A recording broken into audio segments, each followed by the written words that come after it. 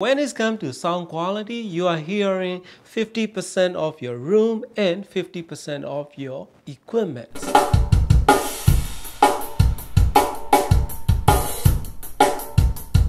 Hello everyone, I hope you are having a great time. Today I'm reviewing this Bowers & Wilkins 606 S2 Anniversary Edition bookshelf speaker. This one retail for $900 for a pair of these, and they are featuring probably one of the best mid-range and bass driver that money can buy in this price range.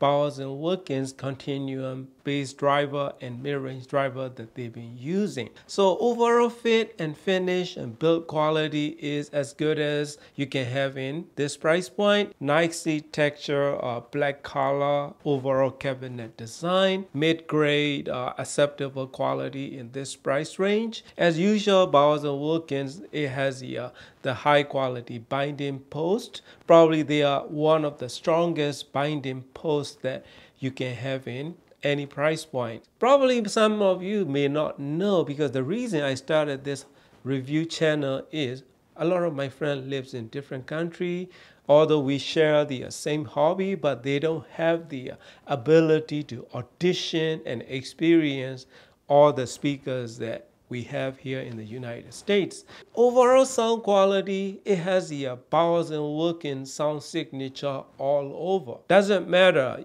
you pair them with any equipments. I started out with my PMA SX11 and Sony HAP-Z1ES, and I switched over to Peachtree Nova 300, and I even switched over to this Laux G and SMS DA9 Class D amp. They are very well responded to pairing components. But sound demonstration you will hear in this video is sound demo of pairing with this PMA SX11 and the Sony HAP-Z1ES music server, because I find it to be most rewarding, most high resolution, and most spacious sound pairing with this combination.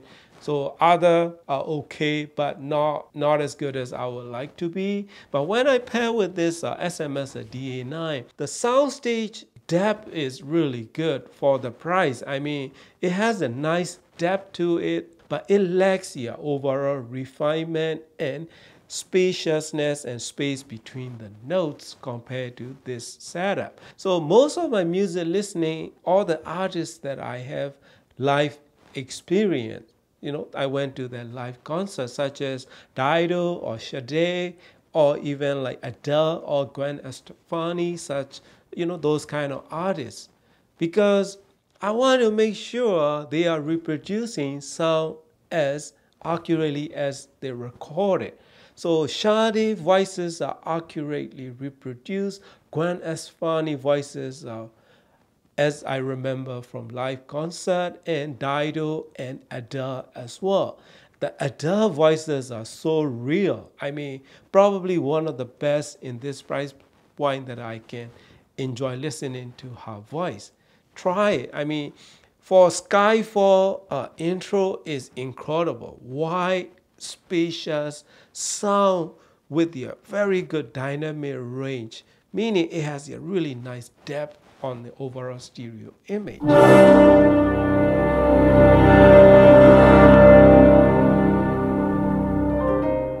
Placement is very simple, not much of toe in, just a little bit of toe in.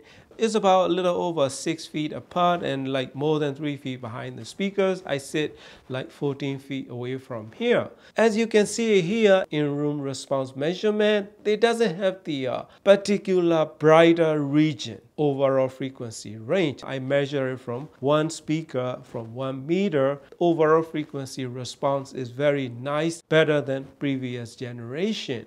I mean, overall sound quality compared to previous generations of the 600 series, such as I had a 607 and I also had a 707. They are both very forward sounding in upper frequency range. This one is not as bad, but it has the Bowers & Wilkins sound signature, such as a little overly pronounced upper frequency range, but it's not a fully detached from overall frequency spectrum. a little bit exaggerated frequency in the upper frequency range, but not unbearable. As I mentioned before, what you hear in your room and your sound is 50% of your room and 50% of your component. Those are the things that we have to consider. So in this room, I don't experience unbearable, super bright sound signature as someone mentioned. But what I experience is typical Bowers and Wilkins sound signature. To describe that, it has a nice and vivid, spacious soundstage, very wide, probably the widest stereo image and soundscape that you may experience in this price point compared to such as a KEF Q350 or Dali Oberon series or even Wafte Evo 4.2 and those kind of speakers. Dynamic range that it can take you up to 110 dB, no problem.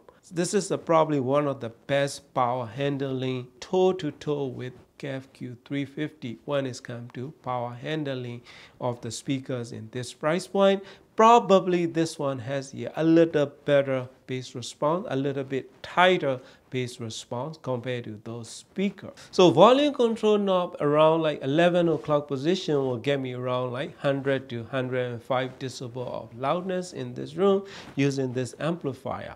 They still retain the nice soundstage and soundscape without dismantling itself, but it lacks the refinement. There goes refinement, I will always say, because that level of loudness this 606 S2 were able to retain the overall nice soundscape without falling apart. But I would love more refinement in upper frequency range. Bass response, mid bass, upper bass, still very good, but upper mid range to high frequency lacks the refinement, and it can get bright as well. So that kind of loudness. When I play in low level music listening, such as around 50 to 55 decibel of loudness, so that will be around like 7 o'clock position on this amplifier. I have no problem listening to any kind of music. Bass quality, probably one of the best in this price point. It has a very nice and articulate bass with good instrument separation, but not as good as the Big Brother 706 S2 that I have.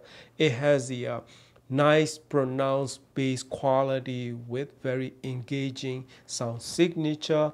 Upper mid-range to mid-range transition is seamless and nicely transitioned. So my normal music listening is from around like 70 to 80 decibel loudness in between.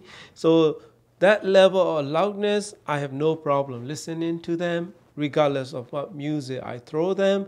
But when I play the DST files and all that high quality music I have, it can totally show the quality of the music, and I can create three-dimensional like soundscape, no problem. It has a very nice stereo image.